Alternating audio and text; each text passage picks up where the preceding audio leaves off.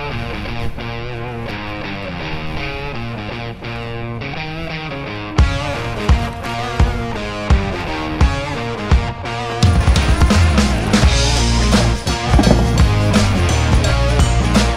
good morning everybody on the other side of the screen. This is Cruiseman. Just getting ready to head home from my Sunday grocery shopping. Had breakfast this morning with Dawn and Dale. Dale is another 2018 Honda Goldwing rider, and he was joining us today. But anyway, the three of us met at a wake for breakfast, and Dale brought another friend of his, a neighbor of his who rides a Harley, and they were going to go for a ride after breakfast here in the Dallas-Fort Worth area. And Dale, I don't know if you've seen him on camera on my channel yet, but it was actually you will see him visually anyway in an upcoming video that I'm doing for Big Bike Parts. Dale let me use his bike to install a new backrest, a Big Bike Parts show chrome rider backrest, padded backrest. And I hope to have that video out this week. We installed it on his 2018 Goldwing. He's never had a rider backrest. He's been riding for many, many years. In fact, Dale is a MSF instructor, safety instructor, teaches the Motorcycle Safety Foundation courses here. He's one of the trainers here in the Dallas-Fort Worth area, teaching people how to ride safe.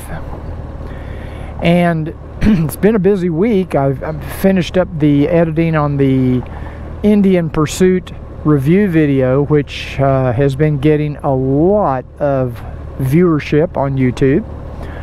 I want to thank all of you who have taken the time to watch that video. I also want to welcome you if you've never seen one of my motovlogs before. I do this usually every Sunday if I'm in town. Usually do a motovlog once a week. And if you haven't done so already, I would like to invite you to subscribe to my channel. It doesn't cost anything. And all you do is click that little subscribe button down below this video. Don't forget the notification bell, because that way the next time you go to YouTube, it will notify you that I have new videos out. And coming up soon, I will have a video comparing the Indian Pursuit to my 2018 Goldwing. I think you're going to find that interesting. And I will be comparing it just like I did the BMW K1600 in a variety of categories. So if you're on the fence as to whether or not to purchase a Honda Goldwing or an Indian Pursuit, and I think a lot of the things would also carry over to an Indian Challenger, because from the ergonomics, I think they're very similar. So make sure you check out that video. I've also got my installation video and semi-review of the Big Bike Parts rider backrest, sorry. So that'll be coming out hopefully this week. And I did a video on the BMW comparing the storage on that BMW to the Goldwing 2018 Goldwing storage. And I think I may do another video like that for the Indian. That was actually a pretty popular video. So if you are purchasing a touring motorcycle for the purpose of long distance touring, multi-day trips, and storage capacity is important to you, I think that might be a video that you'll find interesting. When Honda redesigned the Goldwing in 2018, one of the things they did was they gave it a sleeker, smaller footprint, and took away some of the storage capacity of the previous generation Goldwing. The previous generation had a bigger trunk, it had bigger saddlebags, and as a long distance touring bike, that previous 5th generation Goldwing might have been a better long distance touring bike than this new model, even though I have adapted and actually like this new smaller model because I think it's much easier to handle in town. It's much more of an everyday bike, not just a long distance touring bike. Not to say you can't do that with the previous generation. Those were great bikes too. I had 3 of them and I loved every one of them.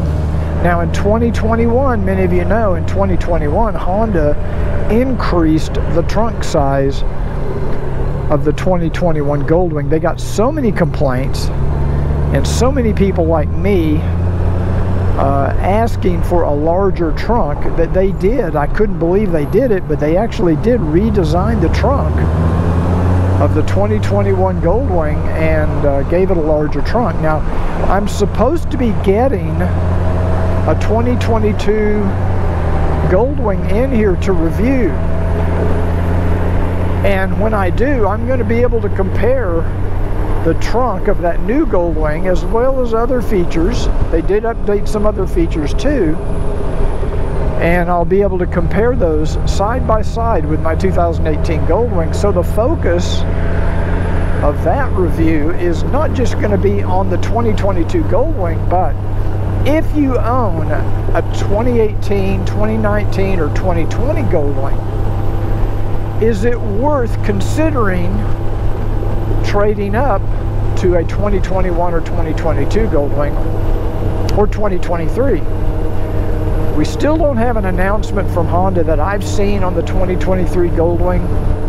I know that I have heard from some of you out there that say you've placed an order for a 2023 Goldwing and that the dealer has taken a deposit or taken an order.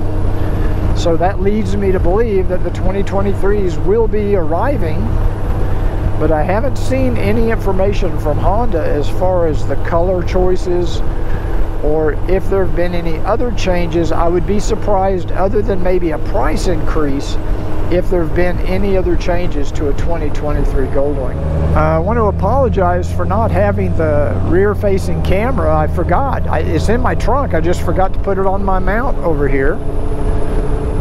So all we have today is the front-facing camera. Nobody wants to look at me anyway, probably.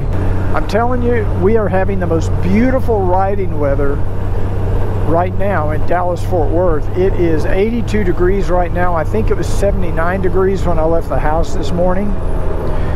And very little wind. It's just perfect riding conditions. I think the high today is going to be about 95. And I think after today, it's supposed to start really cooling off here. So it looks like maybe the worst of the hot weather is over for this season. I'm sure we'll have more hot days, but I don't think we're going to have many more 100-degree plus days like we had for a while. What kind of weather do you prefer to ride in? On a highway road trip, for me, if it's anywhere from 50 to 70 degrees, to me that's perfect riding weather.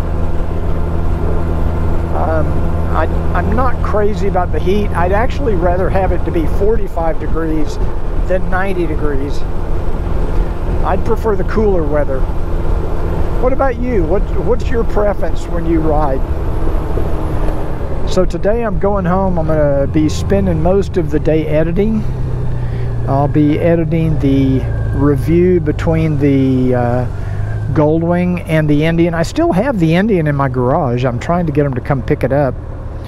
It's still sitting there. I could have ridden it this morning. I just didn't. I rode the Goldwing instead. One piece of good news is my front tire. I've been keeping the TPMS readout on my front tire because, as you know, I was afraid I had a leak, but it appears to be holding air just fine. In fact, it's at 40 pounds right now. So apparently there was nothing wrong with my front tire. It just got very low one day, and now that I've put air in it, it seems to be holding air just fine. So So that's good news. So I got a brand new set of tires in from Wing Stuff, and didn't need them. I mean, these tires only have about 4,000 miles on them, so they're good for another 5,000 or 6,000 miles probably. How many miles are you getting out of your tires? I tend to ride on Bridgestones, and when they get up to around 10, 11,000 miles, they start riding a little rougher. I think they still have enough tread where I could go another couple thousand miles, but they just don't give that soft, smooth ride that I prefer. So I usually change them out at around 10 or 11,000 miles. But do you prefer the Dunlop? If you have a 2018 Goldwing, or 2018 Plus, I should say, which tires do you prefer? And it really doesn't matter what kind of bike you ride, no matter what brand you ride, what brand do you prefer, and how many miles are you getting out of a set of tires? This last set that I just bought, these Bridgestones, were $450 for a set of tires. Man, that's a lot of money. Now, I did get a rebate. Wing Stuff had a rebate coupon for Bridgestone, and I was able to submit that online to Bridgestone, and I think I get a $50 Visa gift card back. But still, we're talking $400 for a set of motorcycle tires. I'm beginning to see now why some of you guys like to run a car tire, because they're so much cheaper and you get more miles out of them. But I'm just not a dark sider. I never have been. I have no desire to really do it, but I understand why some of you guys do the dark side thing. Also not familiar with how many miles you get out of Can-Am tires. For those of you that ride a Can-Am Spider, what kind of mileage? Because those look kind of like car tires to me. So what are you getting on those tires as far as mileage? If you enjoyed this video, once again, please don't forget to click that like button. Makes a huge difference getting my channel ranked well with YouTube. And I will see you guys on the next Cruiseman's Motovlog. Until then, ride often, but ride safe.